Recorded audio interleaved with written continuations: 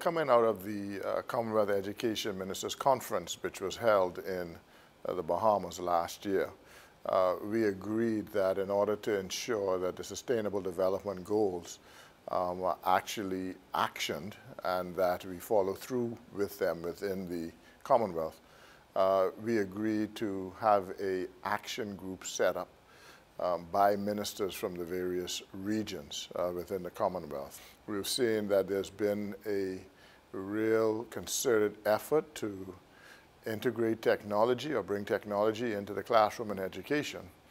But despite both of those, there has not been a correlation between access and even technology and the improvement in academic outcomes.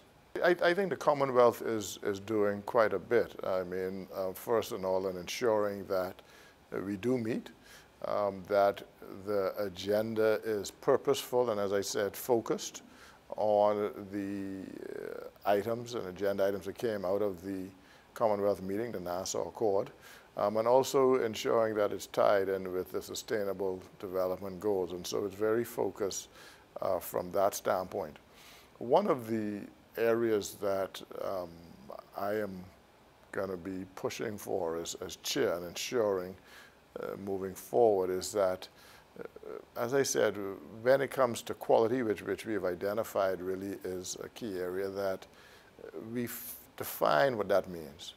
In other professions, other sectors, quality may be pretty standard. Everyone understands what it is, and it's a list of things that you have to fulfill in order for it to be defined as quality. But I don't know whether we have defined what quality means when it comes to education. And so I want to ensure that we have a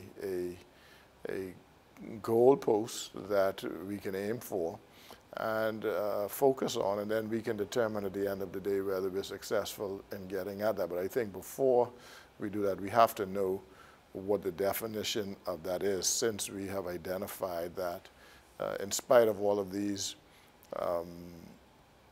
agenda items and targets that we've set, we're still falling short with regard to outcomes. And we know that's attributed and can be traced back to quality. And so obviously we have to define what it means to have a quality education and what quality means in the different sectors, from teachers to principals to course line, curriculum, and so forth. What does that mean? And then for us to move towards that, I think that then will focus us on really dealing with what the challenges are that we face and putting our resources where they should be.